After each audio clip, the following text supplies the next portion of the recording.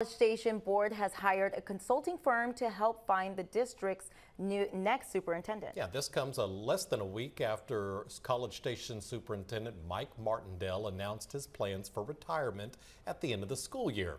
News 3's Morgan Rydell attended a special board meeting that happened today to learn more about the decision.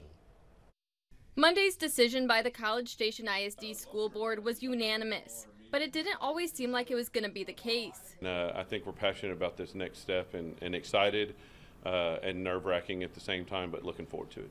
N2 Learning was ultimately hired to help find the district's next leader. 3 firms presented their ideas for the search, but Board President Horak says the decision boiled down to how well the firm knows the school district. The end-all goal is for us to make sure we find the right superintendent to succeed Mr. Martindale, but who's going to guide us in that process? And N2 just seemed to come to the top as far as just their relationship with being local, having the opportunity to visit with them directly. 2 consultants will be working on the search from N2, including a former College Station ISD superintendent.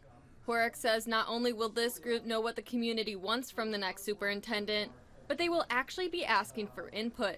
A big part of it is getting that community feedback to see where everybody is, make sure our teachers and our faculty are going to be very, very pleased with whatever decision we come to whenever that time comes.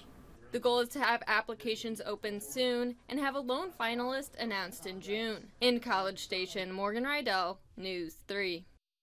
Other firms that presented to the board include the Texas Association of School Boards and a group of attorneys from Walsh Gallegos.